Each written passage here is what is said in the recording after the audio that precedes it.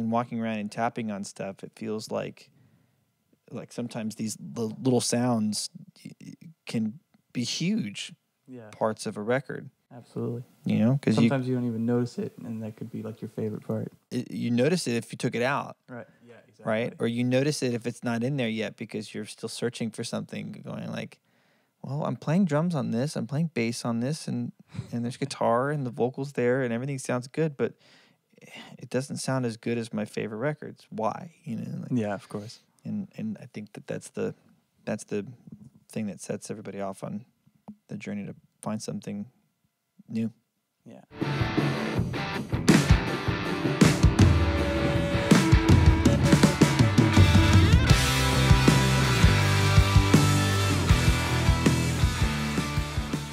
Today I'm here with Blake Mills, and we are in East West. Just to kind of give a brief introduction, we worked together for the first time this year. Was it your first experience working at East West? Which record did we start on? Well, it was the live tracking session in January. Yeah. With Chris, Dave, and Pino and the guys. I think that was my first experience working at East West as a producer. I'd played here a few times on sessions as a guitar player. Nice. Yeah. Cool.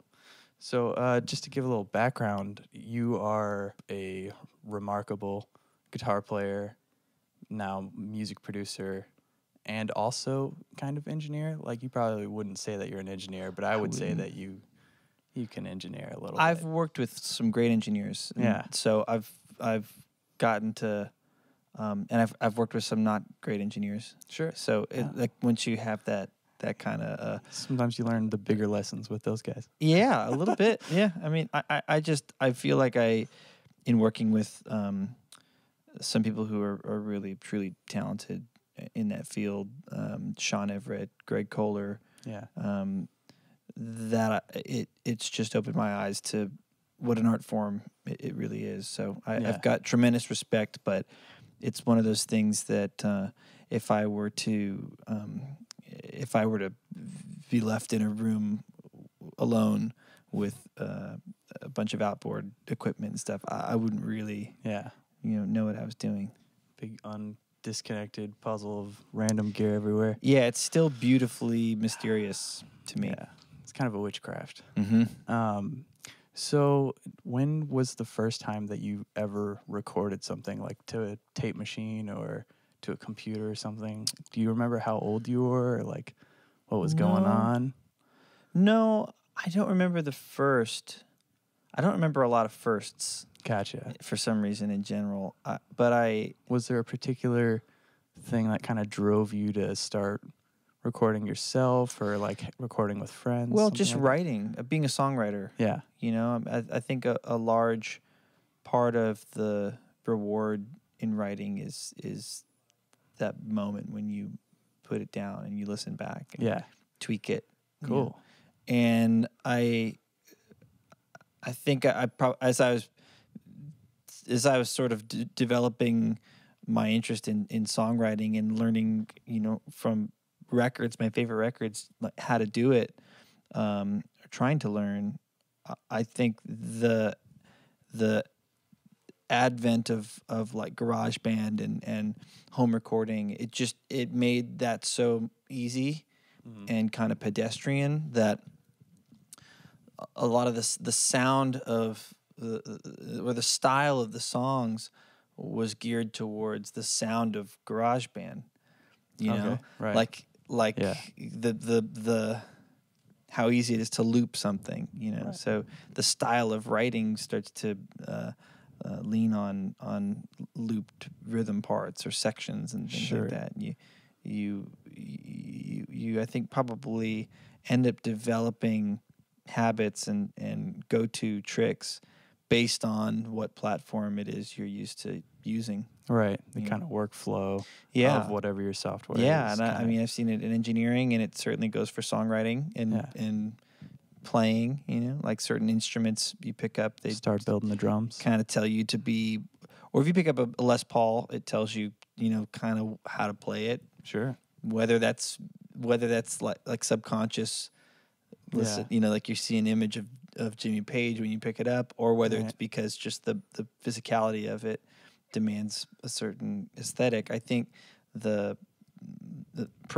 when I was in high school, our public high school got a grant and built a recording studio. Mm-hmm. So the music program had a recording studio, and it was teaching everybody how to start a Pro Tools session from scratch and record Nice. yourself. Yeah. But they had Pro Tools and they had Logic. And depending on what your interests were, it felt like people sort of went through the chute, you know, one or the other. And I just kind of ended up becoming more familiar with Pro Tools. And that's still the way that I guess I see music. Sure. To a large degree. Sure, yeah. I feel the same way.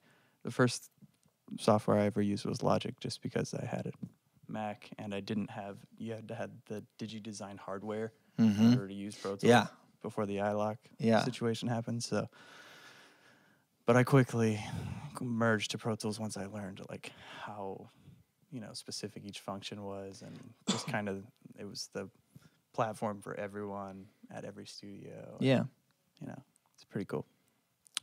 Now you are spending the majority of your time, and in my experience, producing.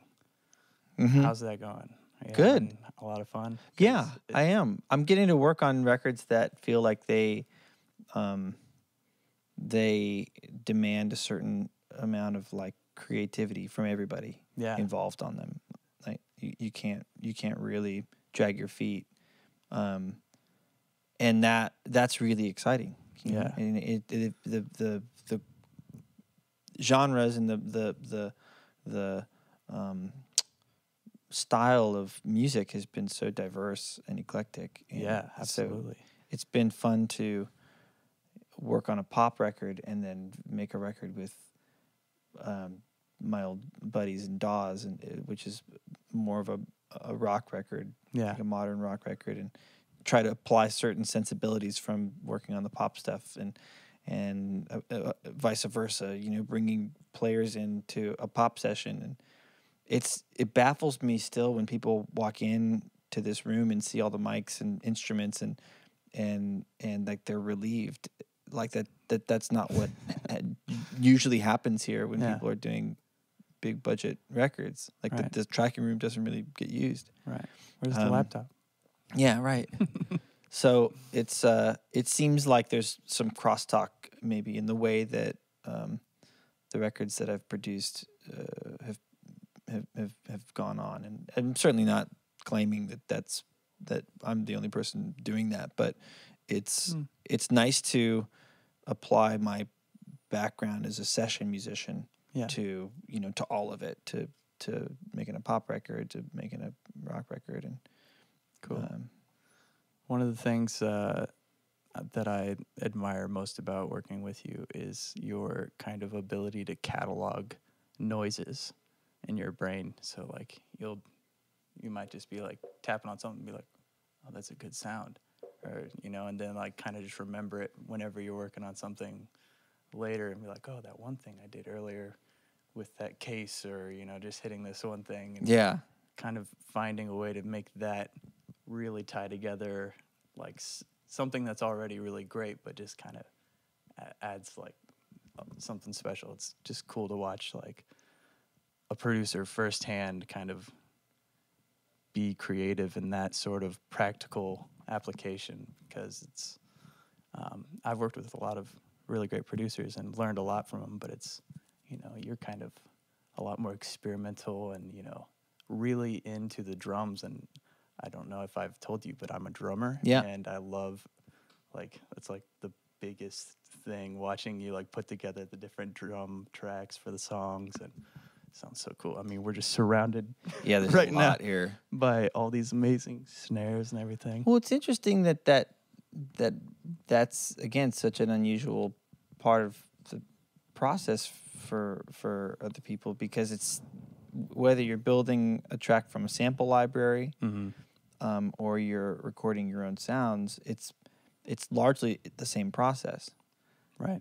But with a sample library, it feels like it's harder to get the diversity. Right. everything sounds good in the sample libraries that I've sifted through. It may not sound lifelike or realistic or appropriate for, the whatever purpose you're searching through there for, but everything is recorded well, everything's punchy. Right. With regard to making records that have more depth of field, the ear, the eye, all of anything that perceives, has depth perception, needs stuff that's not in crystal clear focus, right, to give context. Sure. So, like just earlier tonight, remember when we were working on a track that we had this really great room sound, but it was on everything. Yeah. It was on the drums, which were all pretty low.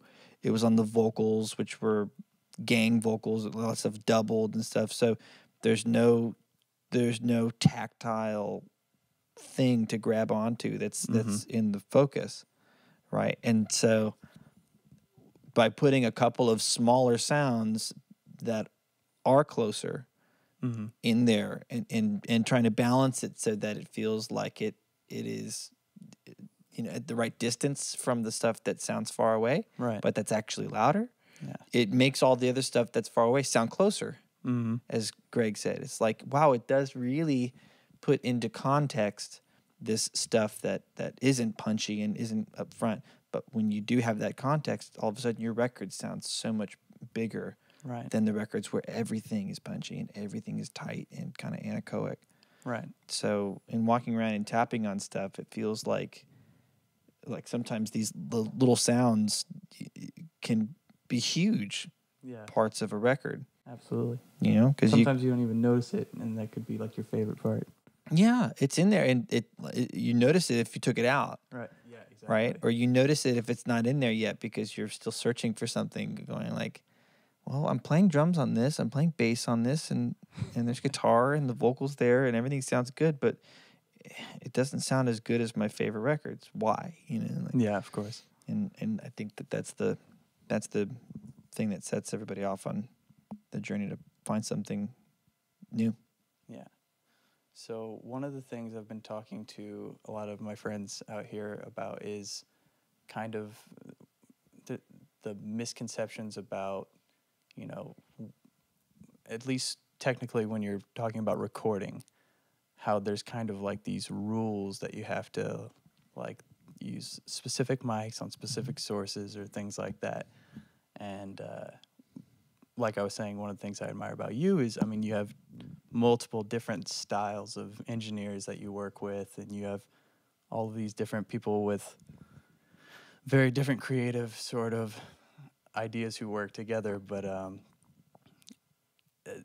there's a lot of like breaking the rules, like in the right way, that just works together so amazingly. Like I learned so much from Greg just watching him, me drums too. on the Dawes record. Me too. It's like, holy crap. I But would have never thought to do that. What you're describing is music. Yeah. Exactly. Like that celebration of somebody doing the unexpected thing and breaking the rule is what a lot of people choose to get into music for to begin with, because you can still do that. You can still break the rules. It's not a competition. Right. So is in regards to how far the rules apply. I think that there is such thing as like physics, sonic physics. There are things that there are laws in regards to how bottom end behaves and why certain tracks don't sound as good to some as other tracks, right? And you can analyze it and pick it apart. And so it's not a false argument to say this mic sounds really good on a kick drum. Yeah. Right. So when you go to it and the mic gets excited by kick drums, and you find the right combination, it's great. Yeah. But I don't subscribe to the dogma that sound is always appropriate for whatever it is that you're doing. Because if everything is big down there, if your kick drum is big down there and your bass is big down there, and nothing's big anymore. Exactly. You know, Depends on the context, the Yeah. style of the song, Yeah. how many instruments are playing. Like, and there's even exceptions to that rule. There are people that have broken that rule and made, everything's big down. It's like, Yeah. wow, how did they do it? But I really like searching for not only what it is in the track that's going to rule each sort of spectrum, or part of the spectrum rather, but I like arranging so that stuff is coming through. Like it doesn't have to fight against the rest of the track. Sure. Something else playing in the track. So like, right. It comes from building guitar parts, right? And being a band member, playing in a band where there's another guitar, and you like really have to think about what you're doing with each other. Yeah, and playing with a drummer and learning how to. If you're playing with a drummer who's doing something incredible, it can be so much fun, but it can make you forget that you need to stay the hell out of the way of the thing that he's doing that's so incredible. Yeah. Like, you start doing it, it's like having an amazing take and then having somebody double it, and you're not going to double what was amazing about that. It's Right. not going to be bigger. It's not going to be better. Let that thing be. Let it do what it's going to do, and try to resist the urge to copy it. The reason I'm like getting into it is because that arranging, that part of working with musicians or building a track goes hand in hand with the rules that people talk about. Like use this mic on this thing to get this thing. Like, okay, then do it. Use it on that thing to get that thing. But once you get to the end of all those rules, the rules are things that most people are subscribing to, right? So you've arrived at a record that sounds like most people's record. Exactly. And if that's not what you're after, then yeah, you're on a fool's errand. But as somebody who doesn't know all those rules by heart, I have a lot of respect for them. Mm-hmm. It's not like I wish we all lived in a world where everybody had total disregard for why great records sound great. Exactly.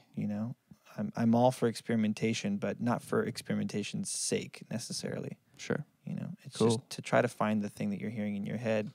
Whatever fits best, feels good. Yeah, whatever feels appropriate or wildly inappropriate to suit your tastes. It's like the number one thing. I don't know if it was Jim Keltner that said that, but it's all about feel. If it feels right, right away listening to it. Like, it's true. I mean, what he's saying is totally true, but that is such a.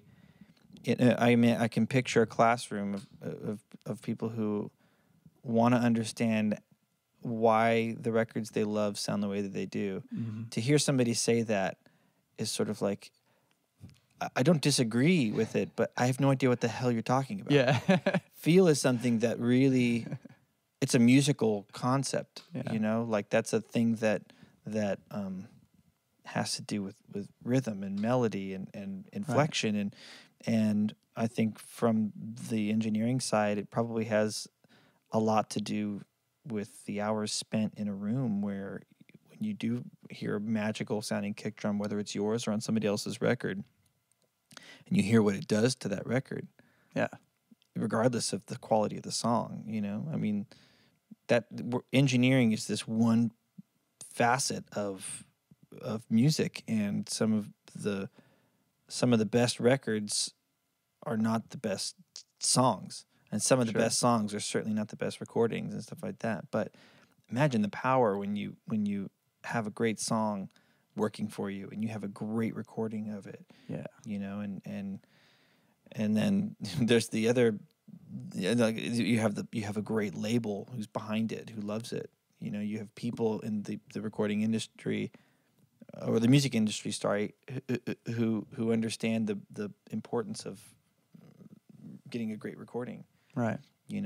Because there's certainly a school that thinks like, well, why do we need to spend money?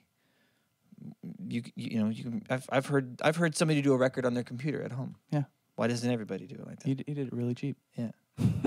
Well, I mean, I've heard of people mending broken arms, you know, in the middle of the woods without a doctor around. Why doesn't everybody do that? Yeah, well, There are professionals in this field, and they are good at what they do, and they should definitely be rewarded for it, and that art form should be understood and kept respected. sacred, because these rooms aren't going to be around forever. I know, it's a shame. I absolutely love the studio. Yeah. All right, I don't want to go on too long. So, you have a Facebook that you kind of share a lot of the work that you do on? Yes.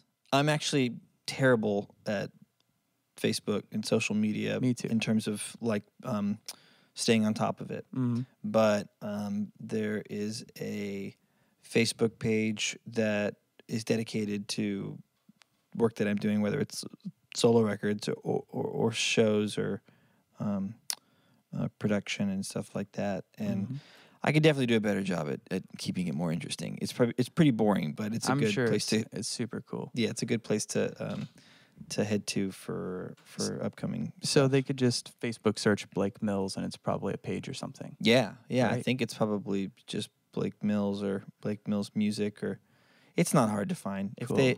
If they're watching this, they're probably a couple clicks away. I'll find it and I'll put it in the description, and then they can just click it. Great. Awesome. Well, thank you so much for chatting with me. It's great working with you, and it's amazing getting to like just kind of absorb everything from what you're working on and just be a part of it. It's amazing. So I appreciate it. Fantastic. Thank you. Yeah. Thanks a lot, Andy. Thank you so Appreciate much. it.